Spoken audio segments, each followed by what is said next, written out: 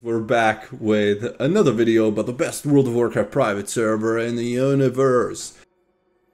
And their upcoming Wrath of Lich King realm called Frostmourne. And the trailer that just came out.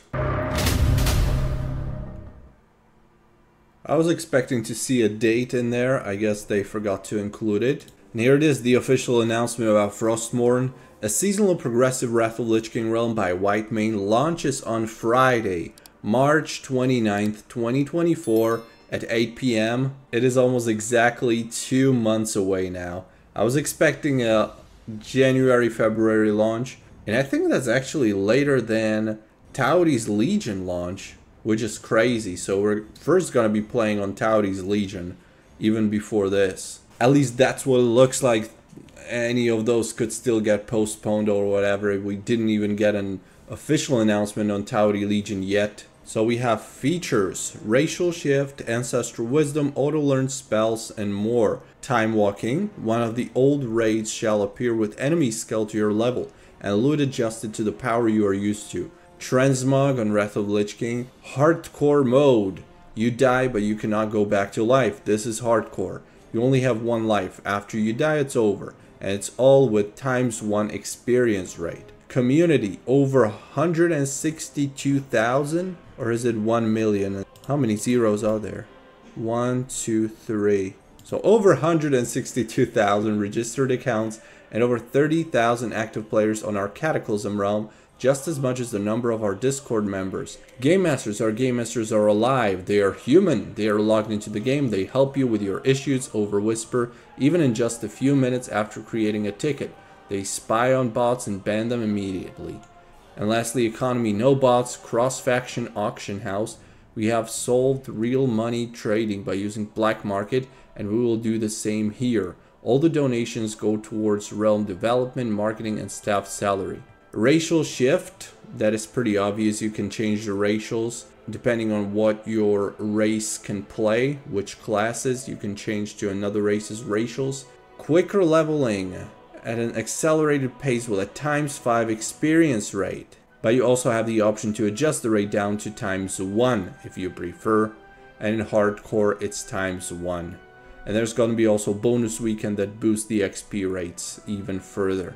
Ancestral wisdom, for every level 80 character on your account, your experience gains and reputation gains are boosted by 15%. So for instance, if you have 3 characters at level 80, you'll have plus 45% bonus to both XP and reputation. There's going to be new legendary items. So not just Shadowmourne and Valanier. Legendaries for underperforming classes. These powerful artifacts from Atiesh to Gorehowl offer unmatched might, transforming your gameplay. Each tier unfolds unique legendary items. PvP features, including solo queue in the 3v3 arena. Team ratings will be discontinued. Instead, we'll have personal rating, which is amazing. Arena teams will no longer exist. If you want to play PvP but don't want to level, you can do the Path of War game mode, which will offer you an instant level 80. But you will only be able to do PvP. Okay, so this was a question I had. Is there going to be a Path of War in Frostmourne? Here's the answer. It is. I wonder if it's going to be there day 1 though. Because in that case, what's the point in leveling for a person like me? I'd still want to probably experience it though.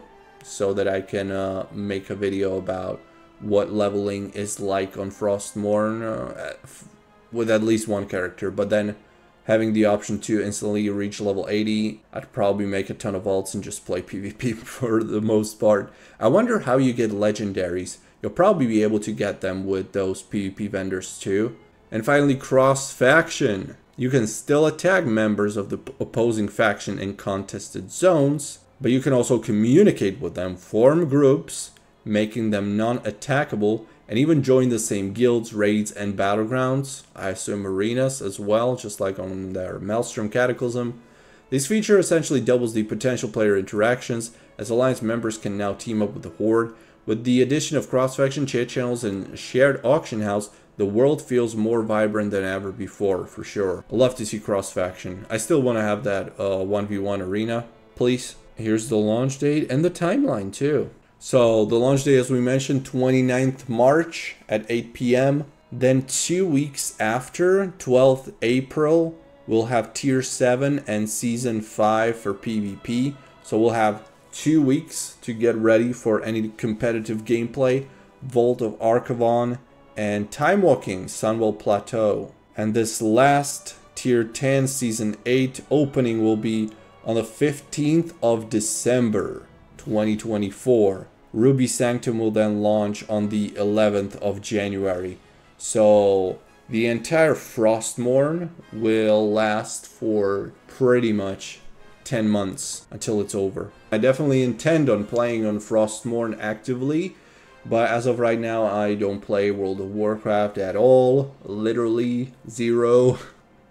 So until then I might get back into some serious gaming again. I'd definitely like to see this one and Tauri's Legion. Both will be launching in March, it seems like. So March is going to be action-packed and I can't wait for it. These are definitely the two servers that I will really be following closely and how they do, because I think both of them have tremendous potential to be extremely successful. Thanks for watching the video and see you on WHITEMANE and Tauri in these upcoming months.